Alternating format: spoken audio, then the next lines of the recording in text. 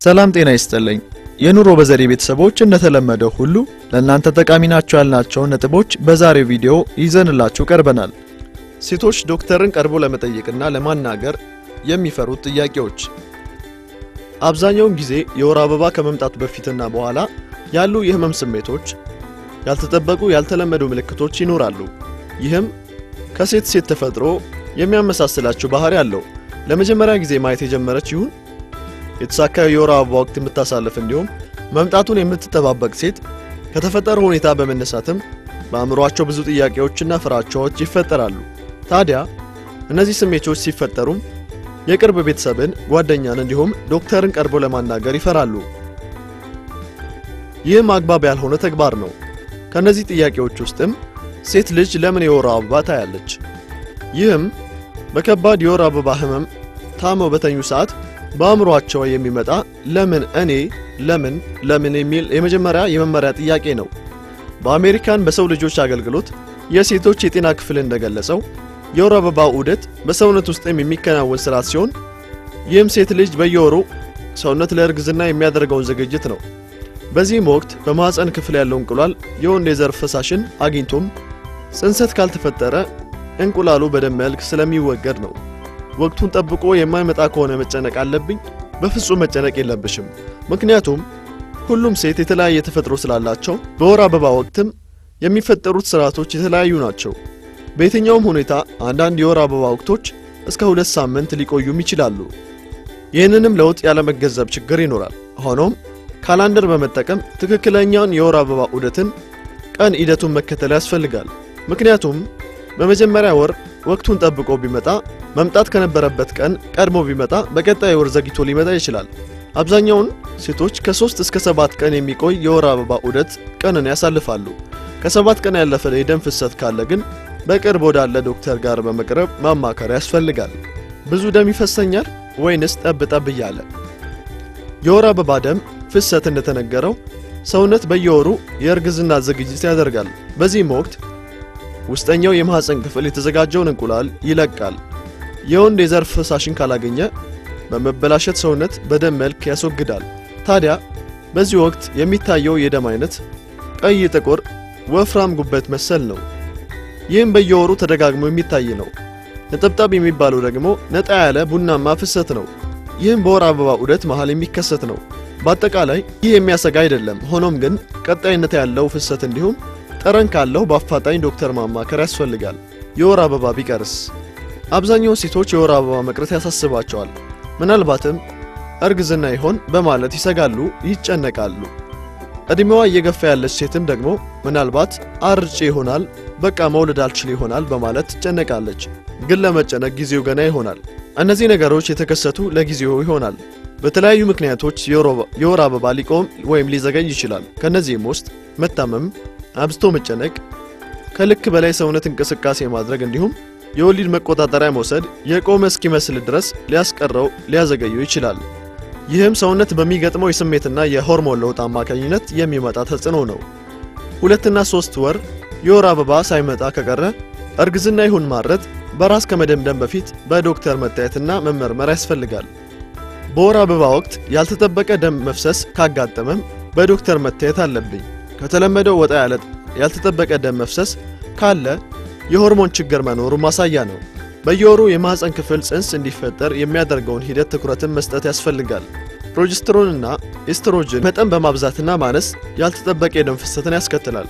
በተለይም የወሊድ መቆጣጠሪያ የማትወስድ ከሆነ ይህ ጤናማ ያልሆነ በመሆኑ ዶክተር ማማከር ያስፈልጋል።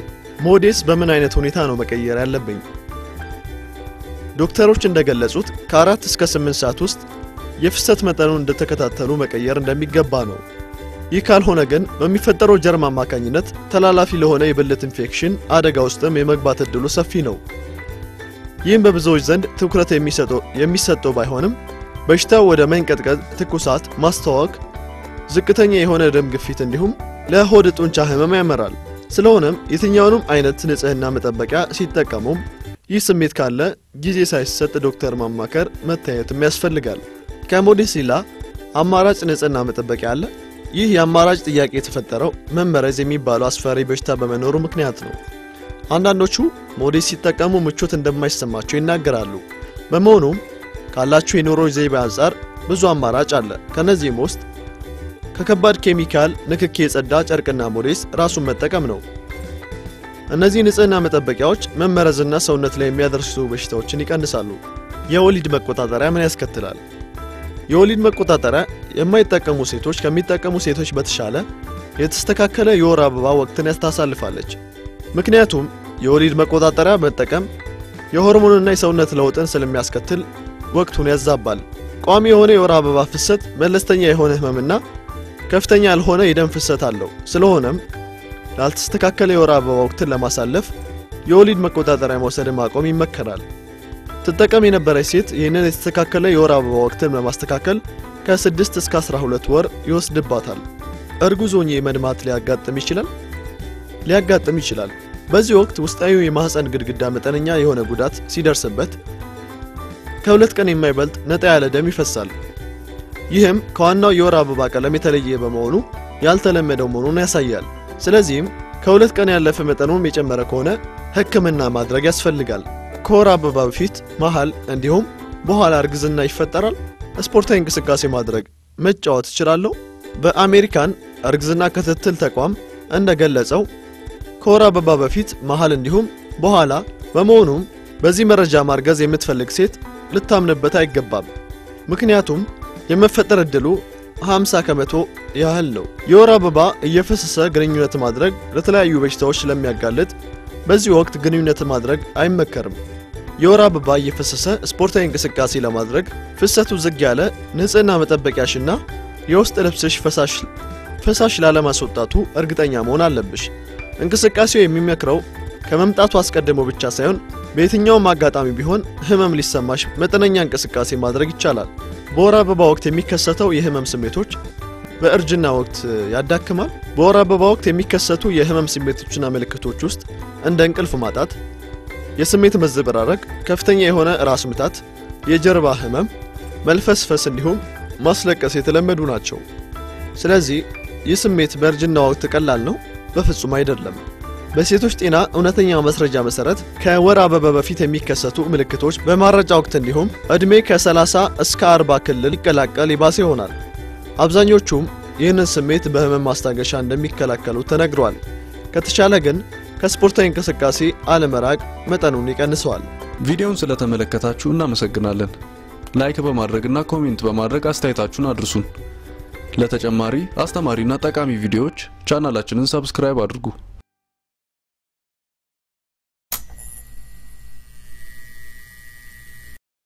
ቪዲዮውን ስለተመለከታችሁ እናመሰግናለን። ላይክ በማድረግና ኮሜንት በማድረግ አስተያየታችሁን አድርሱን። ለተጨማሪ አስተማሪና ጠቃሚ ቪዲዮዎች ቻናላችንን ሰብስክራይብ አድርጉ።